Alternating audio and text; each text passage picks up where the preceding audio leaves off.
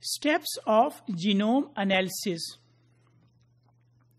Once the genome of any organism is sequenced, there are certain steps that how we can analyze the sequence data to get the information from the sequence data of the genomes.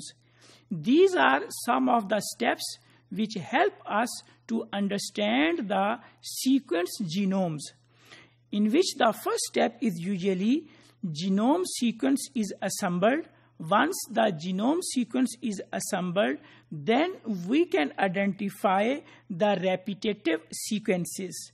So repetitive sequences can be identified once we have assembled the genome sequence.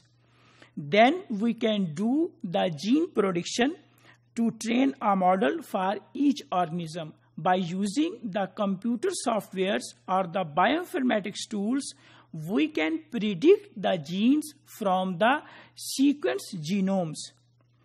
Then we can study about the ESTs as well as cDNA sequences. We can perform the genome annotations for identification of the genes, to study the function of the genes, and to characterize the genes which are present in the genomes. We can perform the microarray analysis based on the sequence genome. We can do metabolic pathways and regulations. We can perform protein 2D gel electrophoresis.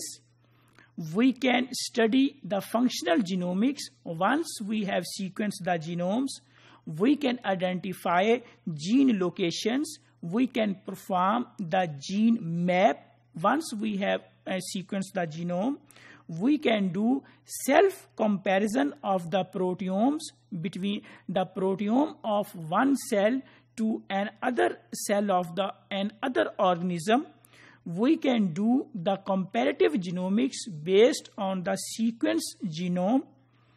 We can identify clusters of functionally related genes, and we can study the evolutionary modeling. So once we have sequenced the genomes, we can study different things.